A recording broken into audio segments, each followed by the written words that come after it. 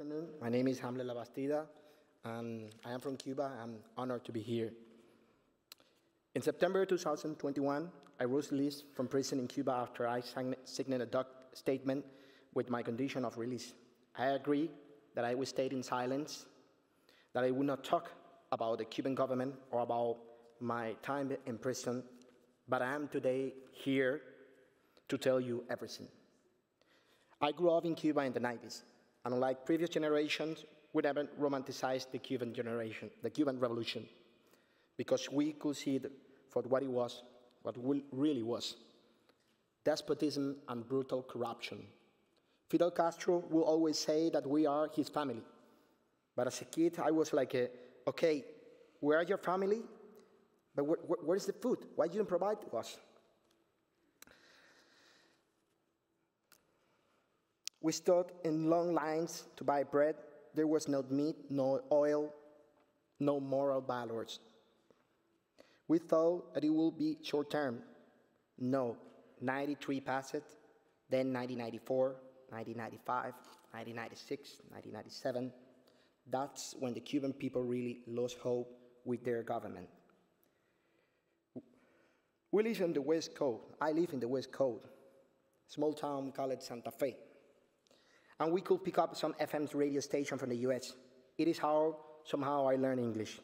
But it's also the first time I heard Cuban exiles talking critically about Cuba, that it was another Cuba, another vision, and another history.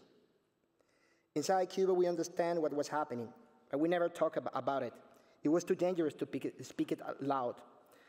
Even when we saw thousands of people living in rough in August of 1994. In 1998, I began studying at the Academy of Fine Arts in Havana. Then I started doing research on Cuban and Russian propaganda. I started noticing that the people who disappeared from Cuban history books, the names no longer listed in the caption, the face missing from a strategically edited photo. The revolution has a way of devouring his own children, as we can say. Revoluciones como Saturno devoran a sus propios hijos. Political propaganda and censorship are so natural to the Cuban experience that we don't even think about it. And that's why I decided to use their own propaganda against that propaganda in my artistic practice. But I knew that my art will not be welcome in the country, so as my career grew, I repeatedly left the country for residencies and exhibition. I knew as early as 2003 that the Cuban authorities were surveilling me. These authorities are the Departamento de Seguridad del Estado, the State Security Department. Cuban artists and their supporters have faced intimidation and attacks by the authorities for years. But in 2018, the government issued a Decree 349, a new law that prohibited all artists from operating in public or private space without prior approval by the Minister of Culture. You could not hire an artist without the government blessing. An artist could not sell their work without permission either. In other words, they legalized censorship. More than that, they legalized cultural violence and repression. And we were going to stand for that. The San Isidro Movement was born to revoke the Decree 349. That's how everything started. For 2 years, our community of activists and artists grew. When rapper and artist Dennis Solis was arrested in 2020, a group of artists went on a hunger strike for the Movimiento de San Isidro. The police surrounded, cut the internet, and arrested them. The next day, the 27N group was born, 27 of November, 27 de noviembre, demanding that the government and the cultural officials stop repression and censorship. In April of 2021, we wrote and signed a manifesto stating that we want to live in a country that is inclusive, democratic, sovereign and prosperous, equitable and transnational. And we demand political freedoms, economic freedoms, the legalization of independent media, the right to assembly, the right to collective organization, political participation. That same month, I devoted a solo exhibition at Kunsthaus Bethanien Gallery in Berlin that consisted of 2 large-scale installations of paper cutouts on what it was a massive transcript of the police interrogation of a Cuban photographer and artist, Javier Caso, in 2020. One was a letter written by the Cuban poet Berta Valle in 1971 after a brutal 39 days of imprisonment where he was forced to denounce his own work as a counter-revolutionary and also himself as a traitor. They were exactly 50 years apart, and yet it seems like nothing had changed. When I returned to Cuba on June of 21st, they sent me to a quarantine center for 5 days. Even though I was vaccinated and had a negative COVID test, then I was arrested immediately and sent to Villa Marista prison, same prison in where Berta Valle was psychologically tortured in 1971.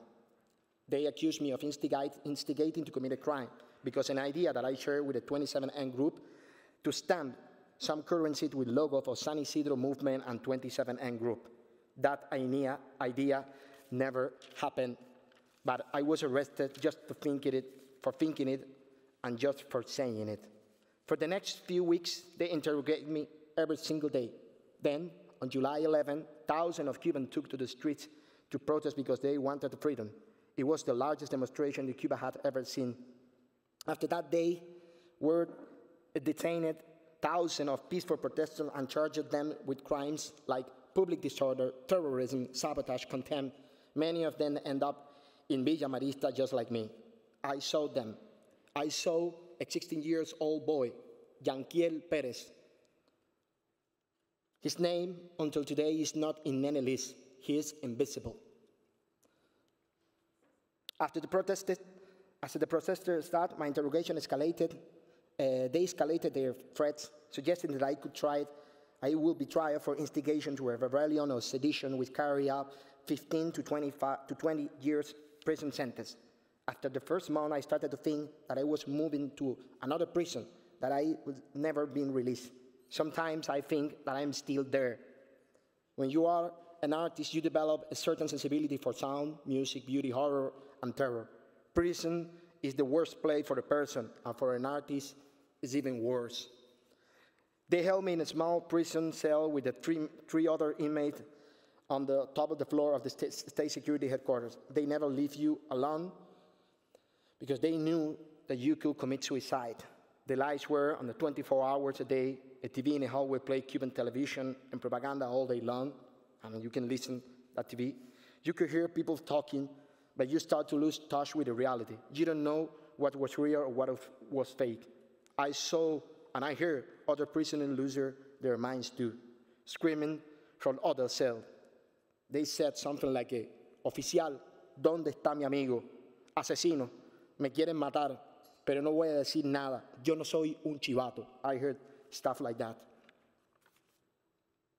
In interrogation, they tried to force me to confess, first saying that I was taking order from the U.S. State Department, then that I was being managed by secret agents in Poland, Germany, and Spain, and so on. I refused it. In September, I contracted COVID-19, and I was sent to the prison infirmary. They never notified my family about that, or any relative.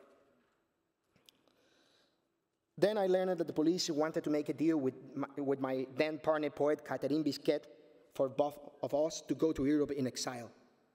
Dozens of agents escorted us directly to the Jose Marti, kind of very weird VIP airport, without saying goodbye to our families. They agreed to extend my Cuban passport for 2 years, but with a warning. If you continue to criticize or antagonize the Cuban government and you try to return, Villa Marista will be waiting for you. Today, I live in Germany, and I continue to work for a democratic Cuba, and I believe that is more closer than you think. The reason that the government is acting so strong is that they know they are losing. That soon an independent tribunal will summon them.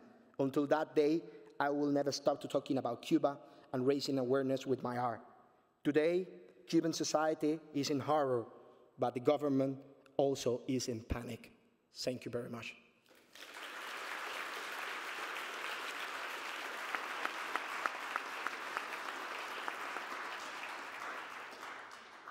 It's an honor for me to appear before you today to bring awareness on the ongoing crisis of democracy and human rights in Nicaragua.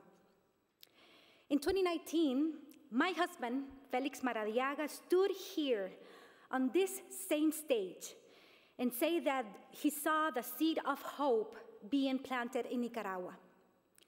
Today, he's in prison, together with more than 180 political prisoners. I'm here to continue his fight against the cruelest human rights abuses my country has ever seen in peacetime. I met Félix 22 years ago in my hometown, Ciudad Darío, near the mountains of Nicaragua. The city is named after the poet Rubén Darío, who's famous for beautiful lines like, "Si pequeña es la patria, uno grande la sueña." If the homeland is small, one dream is big. Each year, we held a celebration in his honor, where the young women of the city will dress up in beautiful clothes to read his poetry, and a panel of judges will vote to decide who is Rubén Darío's muse. In 2000, I was one of the muses, and Félix was a judge. Believe it or not, he gave me the lowest score of any of the judges. But I forget him, because otherwise we may not have met. The year after I moved to the capital city to study, I was the first woman in my family to go to the university, and I was there on a scholarship studying business economics. Soon, I got a job at the National TV station as the main anchor of a morning show. And for the next 8 years, I was on TV 6 days a week. I thought I could make an impact in my country by talking about important social issues. Later, I became the general manager of a local TV station, and I had a front row seat to the Ortega's regime abuses. The journalists will pitch story ideas about government scandals and corruption, and afterwards we would be told to let others to publish the news or not to publish some content. The government censored us again and again. I felt horrible. I felt like I was being complicit with Ortega. By 2016, Félix and I were both well known around the country. I for my reporting, and Félix for his human rights and advocacy work. That year, the Independent Liberty Party nominated me to represent Managua in the National Assembly as part of the National Coalition for Democracy. I never thought about getting into politics, but I accepted their offer and resigned from the TV station. But before the election took place, Ortega's loyalists in the Nicaraguan Supreme Court disqualified our political party from the elections. By the end of that year, Daniel Ortega had installed his wife as the vice president of Nicaragua. As the director of the Institute of Strategic Studies and Public Policy, Félix investigated rump corruption and worked to strengthen civil society organizations. In April of 2018, Ortega announced reform to the Social Security system, with lower pensions from the early. Across the country, people took to the street to protest. The police responded by violently attacking peaceful protesters. After 30 days, they had killed 63 people, mostly students. According to the autopsy report, most of them were shot in the chest, neck, and head. As prominent members of the opposition, I knew our lives were at risk, so Félix and I made the impossible decision to take our 5-year-old daughter and his mother to the US. Félix stayed behind in Nicaragua to continue his work and politician activism. Ortega's supporters found Félix and beat him so severely that he was hospitalized. And after he testified at the UN Security Council in New York about Ortega's abuse in Nicaragua, the regime issued a warrant for his arrest, accusing him of organized crime and financing terrorism. I asked him to leave the country, so he came with us to the US temporarily.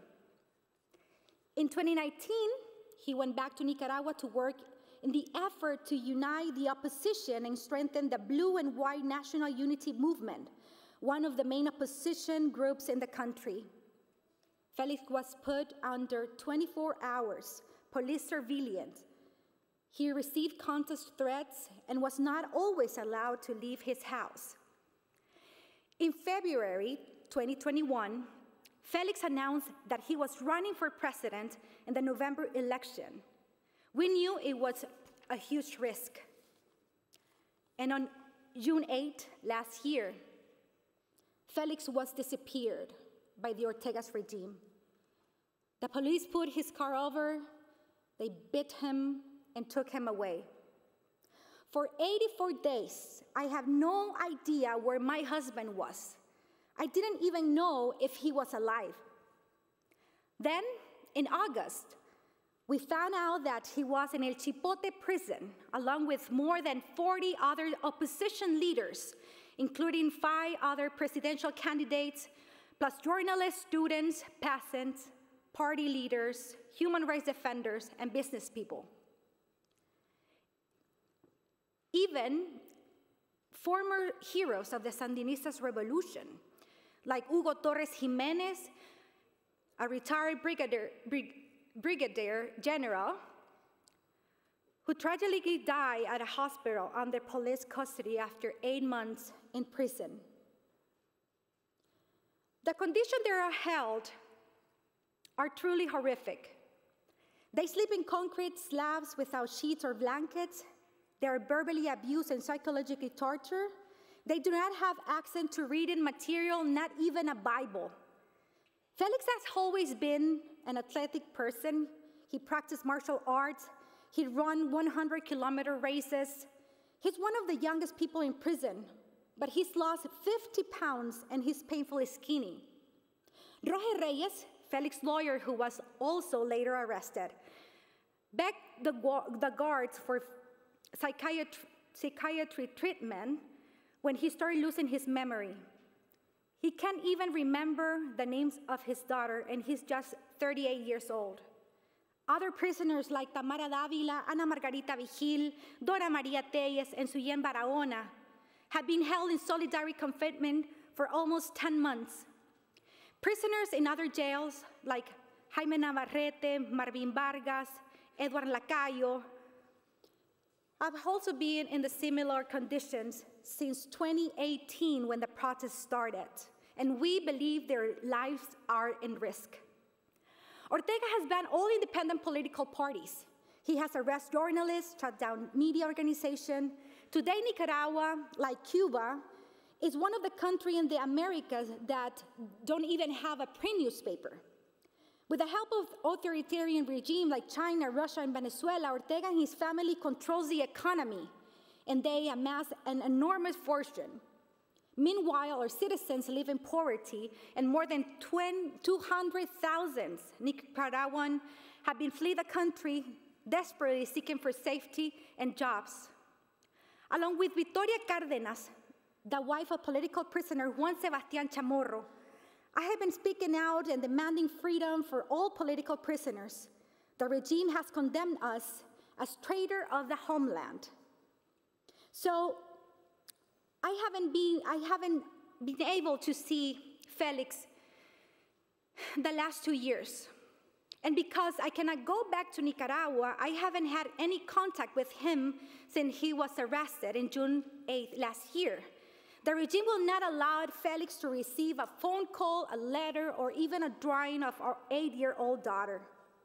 Recently, Félix and others were sentenced between 8 to 13 years in prison in a trial held not in a courtroom, but in the prison, violating all due process. But I know what my husband will say if he were here, that despite everything, he believes in democracy. And he believes that the answer to Ortega's violence is nonviolence, and that we must persevere. In the last visit, Félix sent me a message with his sister. The fight for the defense of human rights does not have borders, he said. From the prison where I've been tortured, I ask for the world's solidarity with Nicaragua. I ask that you do not forget all the children growing up without parents and the millions of Nicaraguans suffering under this regime. So I ask you, if you would like to show your support, you can sign a public letter to Daniel Ortega in the page sehumanonicaragua.com. Before he was arrested, Felix called Alejandra, our daughter, every night to talk and play. Days before he was captured, he sent me many short videos on WhatsApp and told me to play them for Alejandra if she becomes sad. He recorded a video for her birthday and another for Christmas. He also made a video for me, and he said, "I miss you, I love you, and I'm not there today, but I will be there soon." Every time Alejandra and I cry, we take out those videos and we listen to his voice. I know our family will be reunited one day, and I know Ortega regime will fall. The future of democracy in Nicaragua is coming soon, and we will not stop fighting until we can raise this flag again in the street and not be taken into prison or killed for it. ¡Viva Nicaragua libre! Good afternoon. In May 2015, I was in Israel with my wife when I got a call from my lawyer. "Do not come back to Venezuela," he said. "They will arrest you immediately." I figured it would be over soon, and in just a few days, I would be able to go back home. I was wrong. It has been 6 years now. Today, I live in exile in Spain, and I run Venezuela's largest independent newspaper, although I do it remotely. El Nacional was founded in 1943 by my father, a journalist, and my grandfather, an entrepreneur. We have always been a newspaper that complies with truthfully reporting. We do it now, and we also did it in the past. However, when Hugo Chavez first ran for president in 1998, we backed him because he represented a possible change for good. He won the elections cleanly. I met with him numerous times, and at first it didn't seem to be terribly wrong. He was charismatic, a great communicator. He defended, at least rhetorically, our right to free speech and promised a liberal democratic program along the lines of Tony Blair's humanistic capitalism. But by 2001, Chavez showed his true colors. He was obsessed with staying in power, and he lashed out at anyone who challenged him. He used his Sunday TV show, Hello President, to attack the media and journalists, including me personally. The last time I spoke to him was a phone call about an article we had published. He insisted that the report where we refer the murder by police of innocent people was a lie. I stood my ground and told him that if he wanted to talk to the reporter, he could. Then I handed the woman's reporter the phone, and she agreed to take Chavez to their graves. But he did not change his mind. After the 2002 coup attempt against him, he put new exchange controls in place which skyrocketed the price of paper. The price we should pay for a ton of newsprint was 30 or 40 times what an official newspaper had to pay. Most newspapers did not survive under these conditions. Luckily, in our case, publishers in other countries came to our rescue. We received shipments of paper from Mexico, from Bogotá, from Costa Rica, from Uruguay, Puerto Rico, Brazil, Peru, Panama, Argentina, Ecuador, and Chile. Great newspapers of the continent sent newsprint to keep printing. And we kept publishing for a couple of years. Even when our journalists were harassed, even when they threw rocks at our building, even when one of Chavez's supporters set off a bomb outside the office, outside our office, The bomber was arrested, but released a day later without charges. Chavez knew that to stay in power, he needed to follow Cuba's model. So he cozied it up to Fidel Castro and called for a communication hegemony. He strengthened his ties with China, Iran, Cuba, and he made a $2.5 million arms deals with Russia. He also accepted criminal groups, the FARC, the ELN, guerrilla, Colombian guerrillas, Hezbollah, building the authoritarian model that rules Venezuela. In 2007, I knew things were becoming really bad. Chavez shut down Radio Caracas Televisión. At that time, television. At that time, it was Venezuela's largest independent TV station with 10 million viewers, nearly half of the country's population. Thousands of protesters took the streets, but it didn't matter. In its place, Chavez's administration launched the next day their own new propaganda TV channel with the infrastructure of Radio Caracas TV. In a few years, Chavez's regime effectively destroyed independent TV and radio. And while Venezuelans were starving to death, he used state money to buy up media outlets. A year before his death, his administration asked me to sell them the paper, and I refused.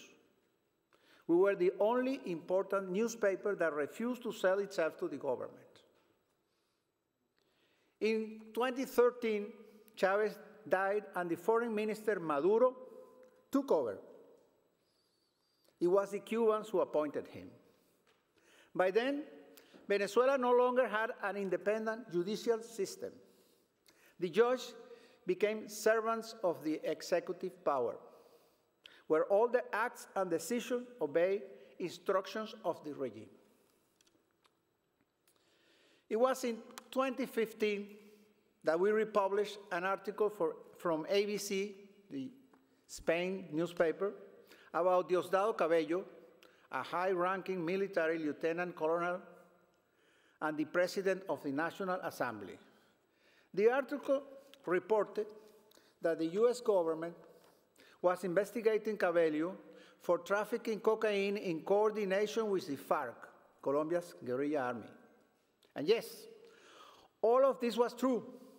If you go to the United States State Department website right now, you will see a $10 million reward for information leading to his arrest. But it doesn't matter what is true or not under Maduro's reign. Cabello sued our newspaper and two other media for slander. And it was then that I received a call from my lawyer. Don't come back to Venezuela. I was shocked, but I never once doubted our decision to publish. And I never once considered stopping. So I continued to run the newspaper from exile, and in 2017, the Venezuelan judge reached a decision. We owe Cabello $1 million, yes, $1 million, but with the country's hyperinflation, that amounted to about $12,000. Cabello was not happy with that decision either. He ordered the Supreme Court to open a new trial. They changed the verdict from $12,000 to $13 million. We asked them to justify that number. They couldn't. So the Venezuelan army stormed our building and removed every last person inside. They say the building belongs to Cabello now. It was part of his repayment. Luckily, our reporters were already accustomed to work from home at this point during the pandemic. All our servers were offshore. We stopped printing physical papers in 2018 because of the lack of newsprint. So everything is online. Our servers are in the US, and our journalists can continue their work no matter what Maduro tries against us. However, the harassment of reporters has been terrible. They physically assault them, steal their work tools, threaten them, arrest them. Only the brave and daring ones are willing to work as journalists knowing the risk they run. In February 2022, the government blocked our website, and our Venezuelan readership dropped to nothing. However, we tried to teach our readers on how to use a VPN to evade their internet service provider. I am proud of the work we have done and the work we will continue to do at El Nacional. Chavez and Maduro have tried everything they could to destroy independent journalists, but we will not let it happen. They have destroyed our country. It's like a war. The suffering of Venezuela defies any description. They have driven 6 million people to leave the country, 1/5 of the population of Venezuela. They have destroyed our economy. They have let our people starve. Today, 95% of the population lives in extreme poverty. The average Venezuelan family lives on $20 per month. Not per hour, not per day, per month, 66 cents a day. And repression is a constant in that government, in that regime. For too long, we Venezuelans look at other countries and we used to say, Venezuela is not Cuba. What happened to them cannot happen to us. But it did happen. Perhaps you're saying the same now. You listen to my story and say, what happened to Venezuela will never happen to us. But I'm telling you, it can. Right now, several Latin American countries are courting politicians just like Chavez. Chile, Mexico, Brazil, Colombia, Peru, Argentina, and Honduras. Do not take freedom for granted. Our country is on the brink of collapse. It could explode at any moment. But I believe when it does, democracy will prevail. And then I will be on the first flight back to my country, back to my children, back to my grandchildren, I only know them by Skype, and back to my people. That day, the headlines of El Nacional will read, Venezuela returns to democracy. Thank you.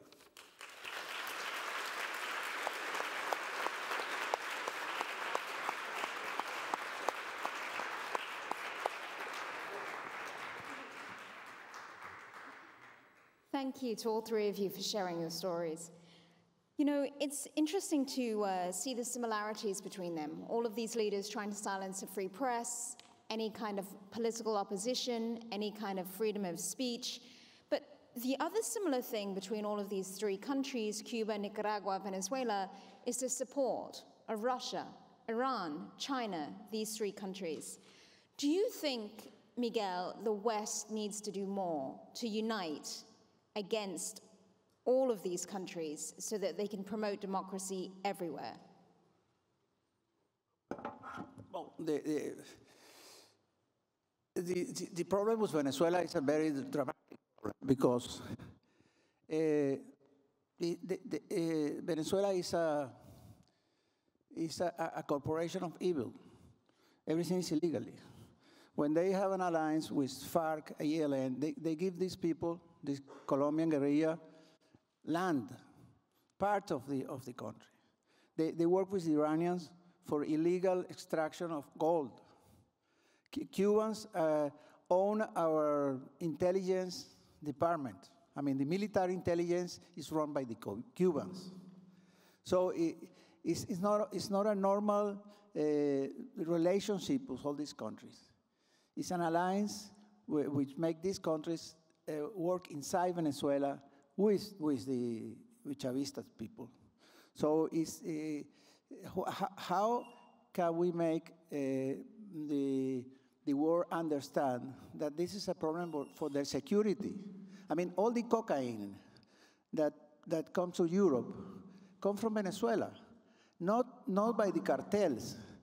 It's the government who works with the Cuban guerrillas, and it's the government who make the commercialization of the cocaine in Europe. They have training camps of Hezbollah. I mean, the situation of Venezuela the reality of Venezuela is very, very, very complicated. And I don't know why the international community don't take this as an important issue for security of the rest of the world. Well, when the Western countries do unite and they try and do something, so for example, in the case of Nicaragua, as we've just seen, there were elections there which have been condemned. The answer from Daniel Ortega is it's the West trying to impose their will on a country. And if a country wants to change, it needs to come from within. So what do you say to that, Berta, about Nicaragua? I believe that the change have to come within the country because it reflects the willing of the people. And in the case of Nicaragua, we have tried to do our best to have this change in the country. And you can see it in 2018 when the protests started. It started very spontaneously. That year we have more than 350 people killed by the regime. So these people gave their lives for this transformation to happen in Nicaragua. But we are fighting against a regime that controls the police, the militaries, and they also have paramilitaries. And we have civilians trying to fight with rocks or, their voices. So it's really impossible to fight against this repression, this level of repression. And we can see in the last elections, 7 of the 10 presidential candidates in the country are in prison right now. So we couldn't make this transition to democracy in a peaceful way through elections. So right now, we believe that the international community is the only way to go in order to press the regime to make a change. And when I say press the regime, it's like Daniel Ortega and his regime have to be accountable for all the violations that they have committed.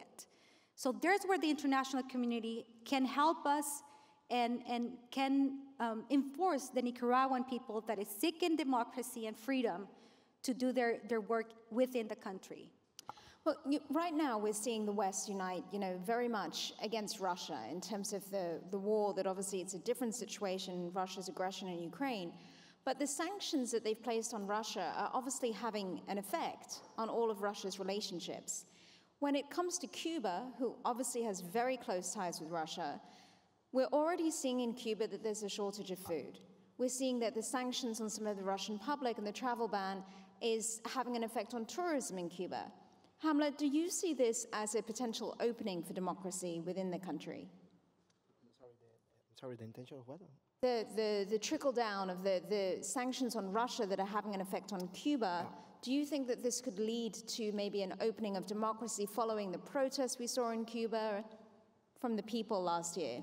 I mean, it's very complex because at the same time, the Cuban government have an incredible experience dealing with sanctions and also how overpassing. So this is one thing, but already we have certain sanctions with the United States towards Cuba. And regarding to the Russian sanctions and how it could affect Cuba, well, now there is no, there are some reports that there is basically no more traveling from Russia to Cuba because the Aeroflot that is operating to Cuba is not going anymore there. And also lack of food. I think the Russian also, it will be a huge impact on that.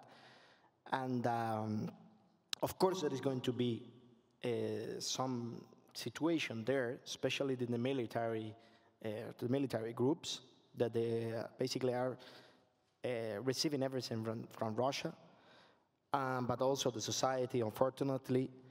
But I think that the situation in Cuba is that they will try to manage that, because the Cuban government, they never care about if the country, that the people is suffering or not, and they to do like in their image, they always are trying to say that they basically is because sanctions, but at the end, they receive a lot of goods from those countries.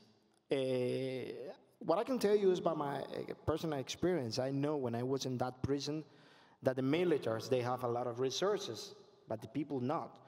So basically, there are like two societies or two hierarchies.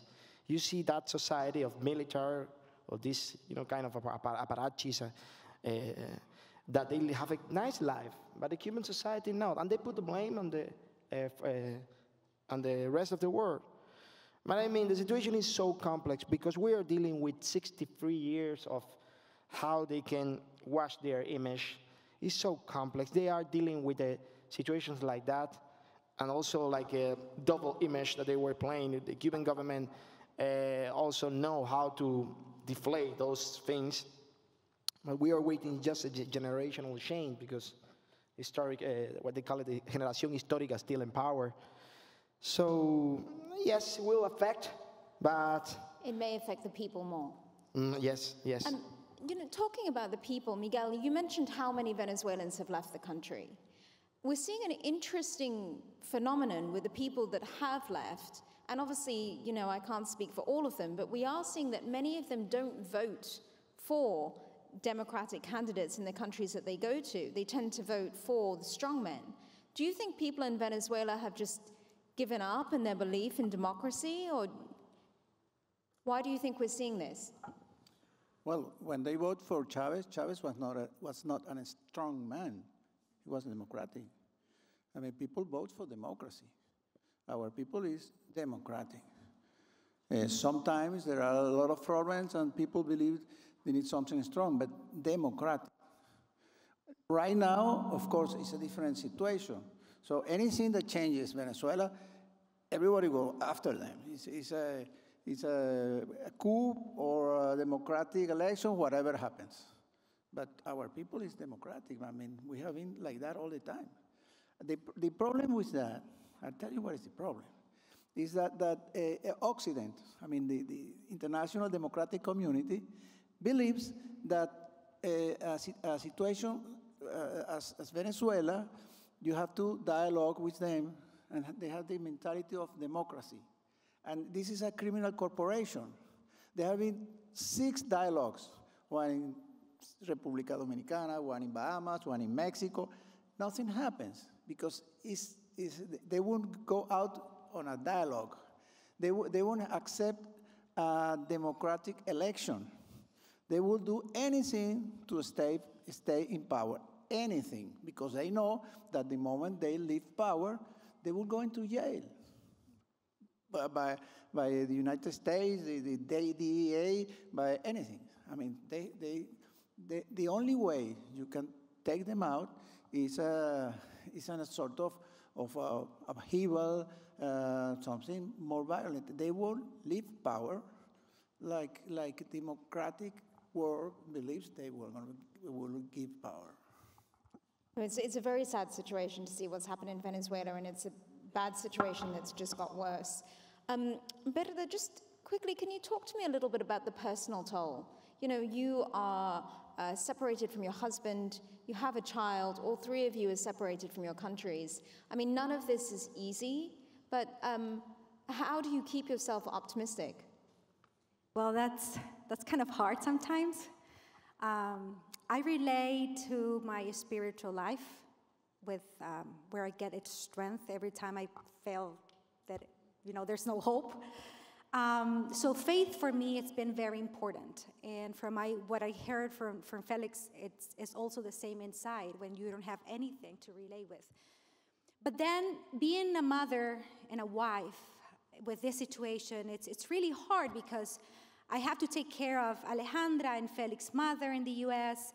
I also have to do international advocacy for my husband and the rest of the political prisoners.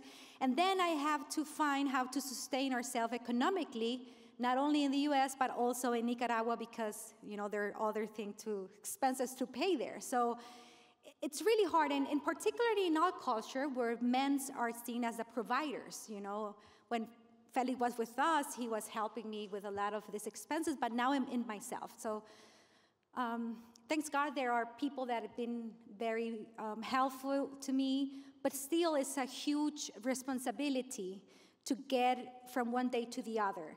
And the other part that is really hard as a mother is to see how my daughter is struggling. And recently we ended receiving psychiatry treatment because she entered in this kind of anxiety and depression for his father. And seeing that and dealing with that, it was very hard. And sometimes I find myself saying, you know what, I think my daughter is more important than anything else. But then you realize that you do what you do because of them, because we hope to leave to them a better place, a better country, where she can get all the opportunities that she deserves and all the Nicaraguan people deserve.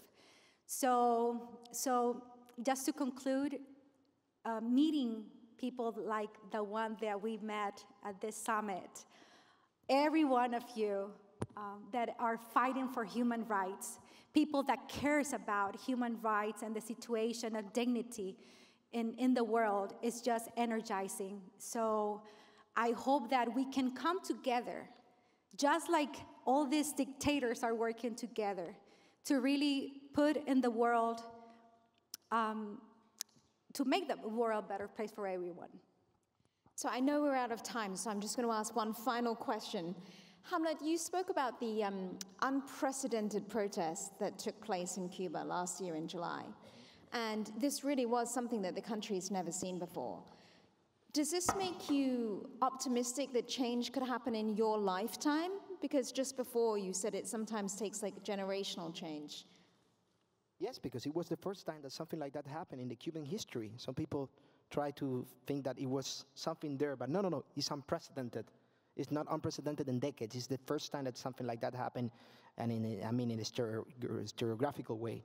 So it made me to find hope in the Cuban society, because can you think that after 63 years of elaborate and sophisticated brainwash schools, the Cuban government have make emphasis in that, make emphasis in the political culture of Sovietism somehow, and make emphasis in that doctrine. That at the end, if you saw thousands of people in the whole island, asking for freedom, and also freedom, as I mentioned many times, has a surname. When we said freedom, when we said libertad, it's not just abstraction of things. It's just libertad política. It's just plain like that. In Cuba, it's like that. So after seeing that, after seeing how powerful they are with this indoctrination system and also in intelligence, victims of this are Venezuela and Nicaraguan and so on and so forth, and half of Latin American. And you see the people raising and gaining political conscience about what they want. You understand that this sleep cell is awakening the Cubans. So we have that DNA, the ADN, how we say in Spanish, of freedom, democracy, liberty, republicanism, and basically basic fundamentals of human rights and civic duties that are the same in London, in New York, or I don't know, here in Geneva. So this really brings you hope. It brings you hope and also brings hope to them also, I think.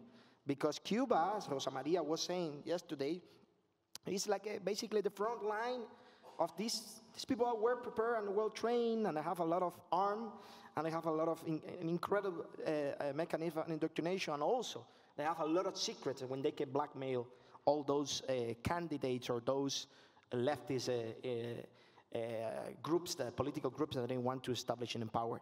So yes, I see hope, and also is this, I mentioned it, but this kind of struggle between this analogic society that represents the Cuban government, the Cuban historic regeneration of the Cuban government, and this digital. Although that they're trying to go to this digital space, they don't know how to do it. It's still analogic, so they commit many mistakes. So, it's a change of balance. It's a change of, people are really tired, and it's weird to see how people are raising again after almost 7 decades, how they understand that balance. What happened to them? I think what happened to them is that they understand and they demand and they want democracy. This is what I have to keep optimistic. Absolutely, and as you said, the countries are so intertwined, so once it happens somewhere, then hopefully in one of these countries, the rest will follow. Thank you very much for your time. We are out of time. We'll have to continue this conversation. Thank you.